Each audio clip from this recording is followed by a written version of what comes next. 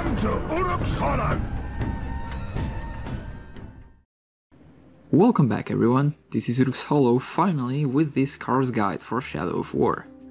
This is something that I've been working on pretty much since the game came out, but a few things have made it really hard to finally get this done.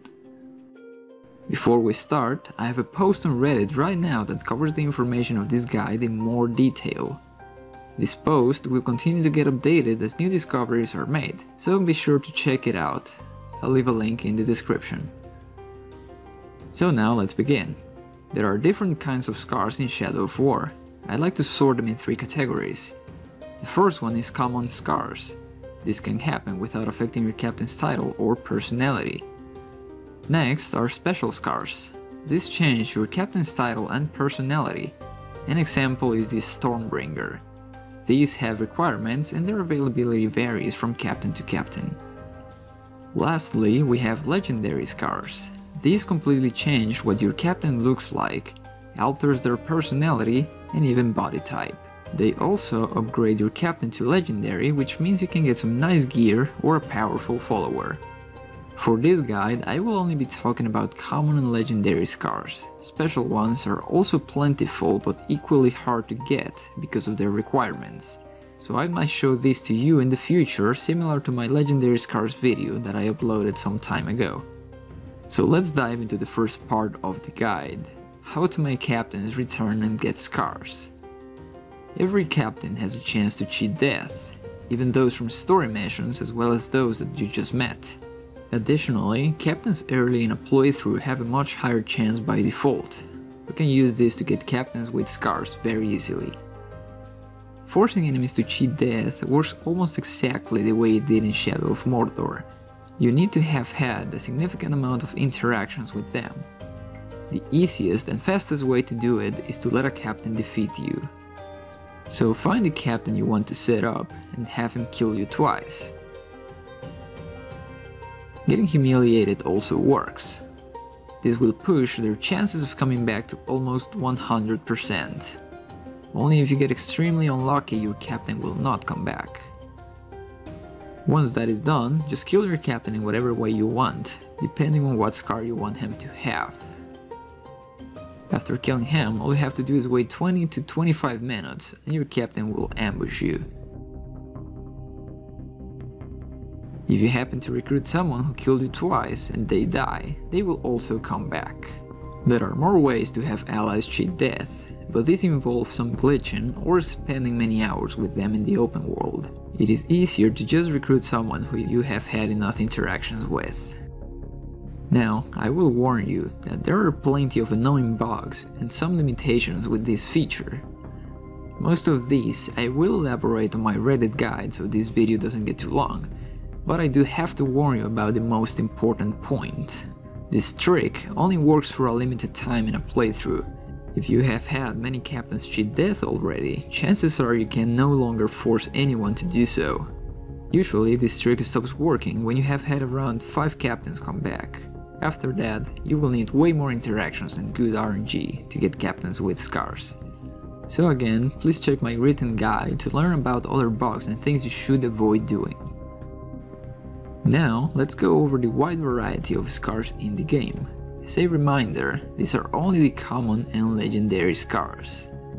I have 2 captains that are helping me out with this, Nakra the Massive and Aslar the Humongous. Let's start with the face cuts. There are 3 variants for Uruks and 4 for Orlogs. You can get these from any kinds of kills, such as sword hits, stealth kills, falling, betrayals, and a few others.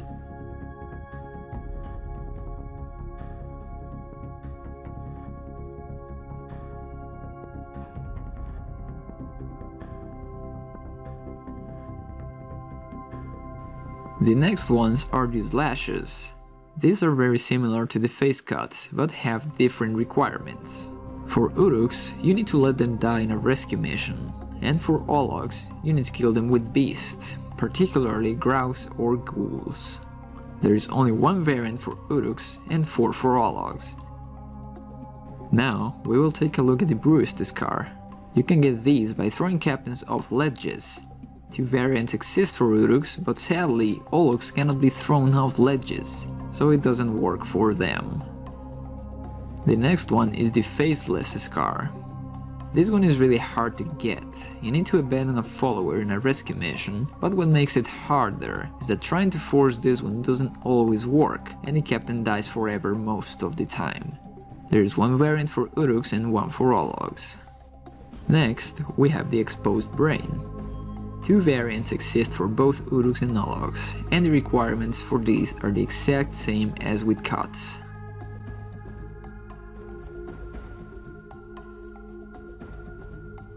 Moving on is the Missing Eye Scar. Only one variant exists for both Uruks and Ologs, and the only way to get it is to shoot someone with Elf Shot. It doesn't matter where you shoot them, they will get this scar. The next one is the Betrayal Scar. There are two variants for Uruks, and it doesn't work for Ologs. If your Uruk is killed with melee attacks, he will get the first variant, and if he is killed by ranged attacks, he will get the second one. Moving on to elements, we have the Burned Scar. There are three variants for Uruks, and for some reason it doesn't work for Ologs. These scars can appear as just face burns, or even full body burns.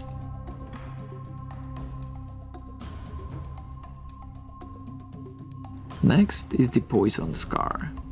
We have two variants for both Uruks and Ologs.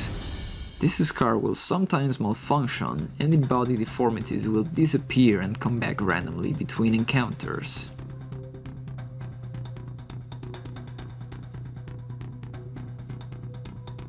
The next scar is Wraith.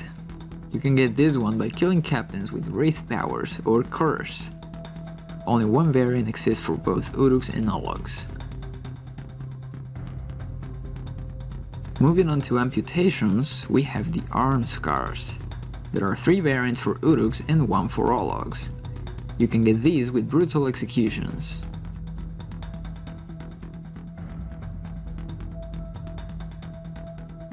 Then there is the Leg Amputation. There is one variant for Uruks and one for Ologs.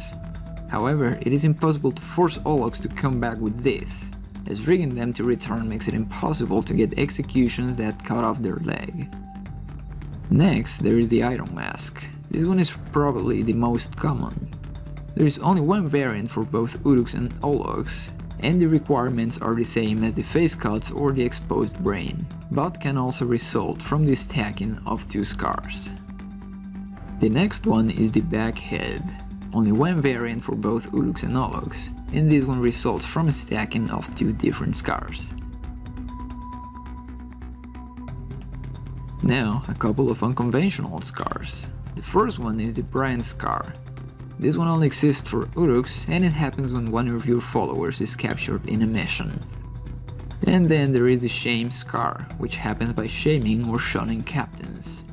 These two counts towards stacking, and that's why I'm counting them here. Moving on to legendary scars, these are very special and completely change what your captain is about. The first one is the Flame of War, and occurs when you burn an Uruk. They get any of the burn scars, an executioner sword, some machine armor, and get a lot of fire traits.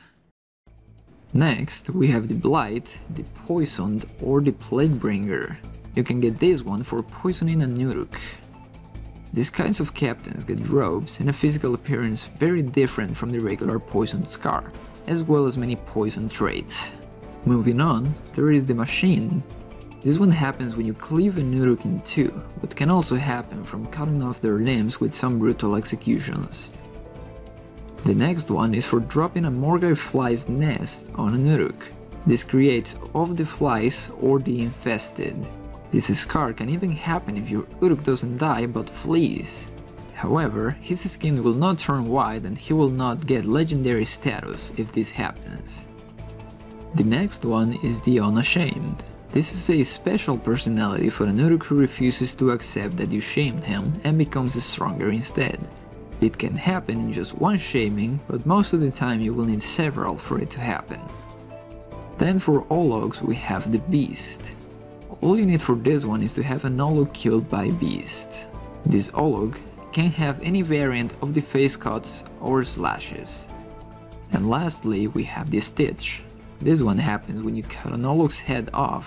However, it seems there's some more to it. I had to get 3 captains to return before trying to get this one. Otherwise, my Uruk would permanently die. And that covers pretty much everything. Remember to check my Reddit post for more information, as it will continue to get updated with new discoveries as they come up. I hope you have found this guide useful, and as always, thank you so much for watching, and I'll see you next time.